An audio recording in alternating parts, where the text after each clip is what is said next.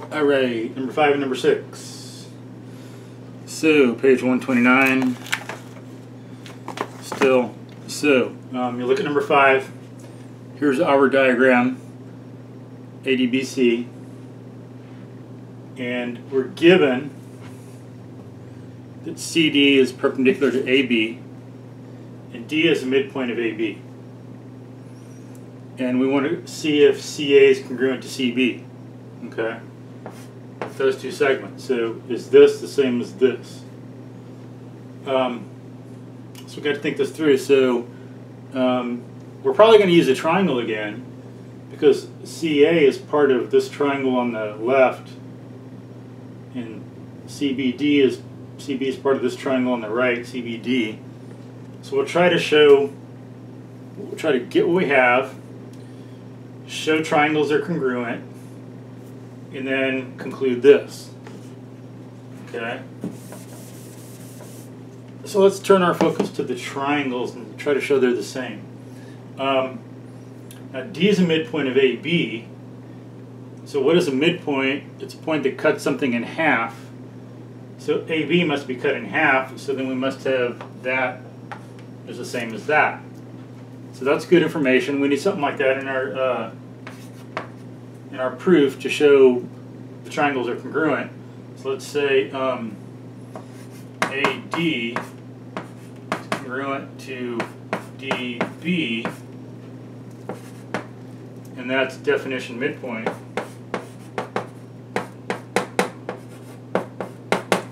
Okay.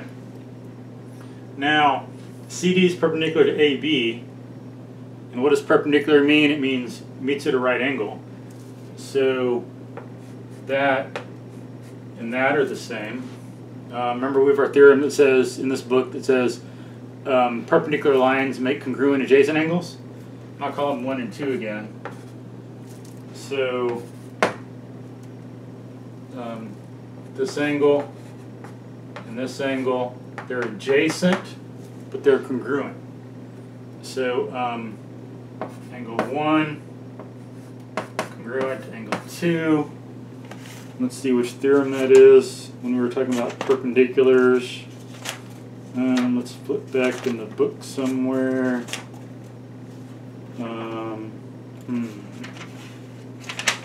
Maybe it's here, perpendicular lines.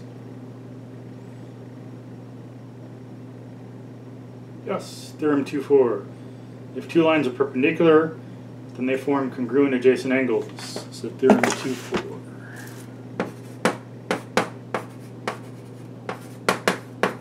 Of course, in some other books, we might just say that all perpendicular angles are congruent.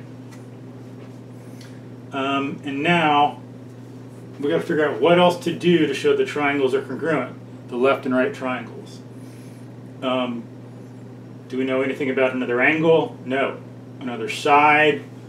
Well, maybe. It's like, here's angle 1, and here's angle 2, and hey, we traced out the same side. And that's in both triangles, so that's what we'll use. So for DC is congruent to itself,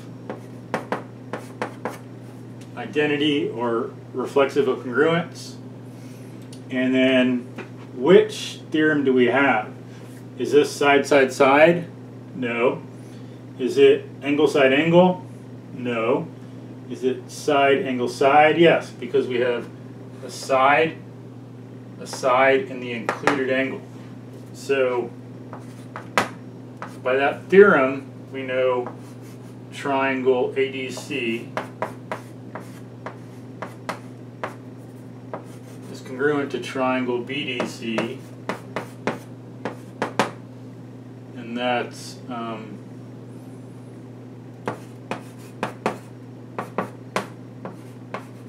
the side angle side theorem. And then, because whenever you have congruent triangles, all the corresponding parts are the same, we know AC and BC are congruent.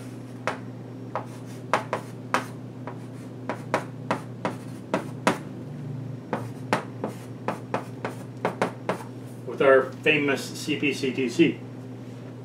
Parts are congruent when you have congruent triangles. All right, good. Now that was number 5.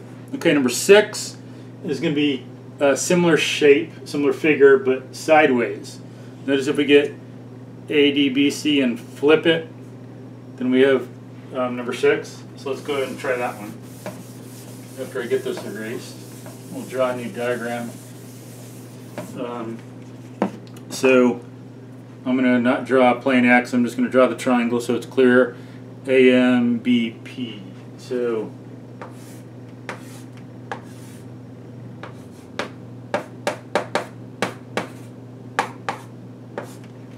that's what we got. Now let's put down the given. Then we'll think about it. 1. M is the midpoint of AB.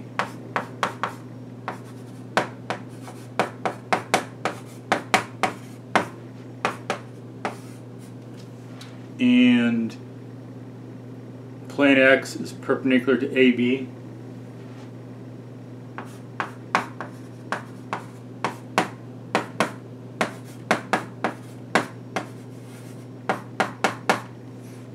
Okay, and of course that's the at symbol, shorthand. So now we know that, let's see, well, first of all, let's see, what can we deduce about AP and BP? We want to see if we can draw a conclusion out of this. So we know that the plane is perpendicular to AB, and presumably it goes through point P as well. If the plane's perpendicular, then a line in it is perpendicular to AB. So MP is perpendicular to AB. So we can conclude MP perpendicular to AB because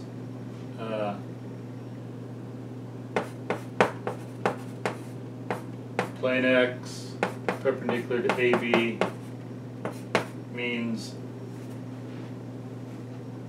a line in the means MP would be perpendicular to AB.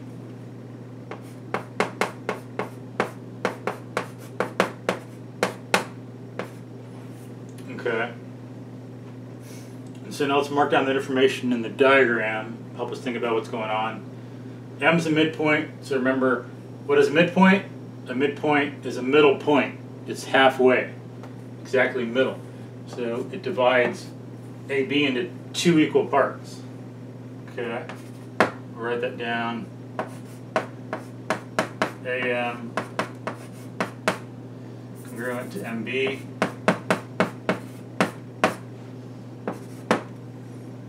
And that's definition midpoint. And then we know since MP is perpendicular to AB, it makes 2 congruent angles. And that's theorem 2-4, I think it was, that we just looked at, number 5. So I'll call them 1 and 2 again. Angle 1 congruent to angle 2. And that's theorem 2-4, I think it was. You can check to be sure. Now, hey, you notice we got that line MP makes up both angles. So MP congruent to MP identity.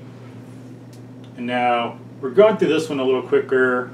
It's just like the previous one, and that's why we're still using side angle side and using the same reasoning.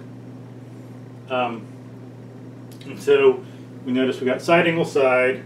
The triangles are congruent. So AMP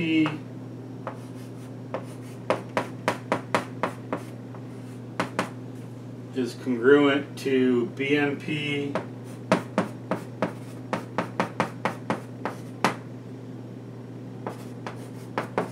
side angle side theorem, and then we can conclude, since the top triangle and the bottom triangle are congruent, AMP is congruent to BMP. Since the triangles are congruent, all the parts are congruent. So we're done. AP is congruent to BP.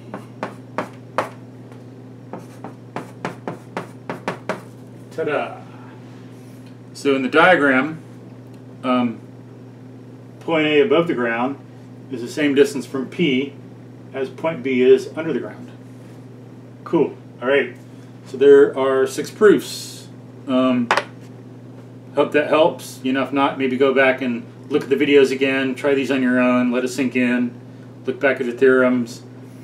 You know, it's okay. This is the first time you're doing theorems. You're doing proofs, I mean. It takes time to get used to.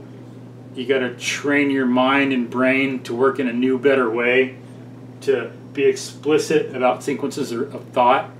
A lot of times this is the first time people have been introduced to this explicitly, but it's something very important that you're going to have to do in business, in science, in making nutrition decisions, in making good decisions about form in exercise, picking out doctors, all kinds of things. You need to go through chains of reasoning to make sure you're correct, or in judging people, so you don't fly off the handle and call them something that they're not. You need to go through a good solid chain of reasoning so you know who's good and who's not. Anyway, there's a 6, so we're done with that section.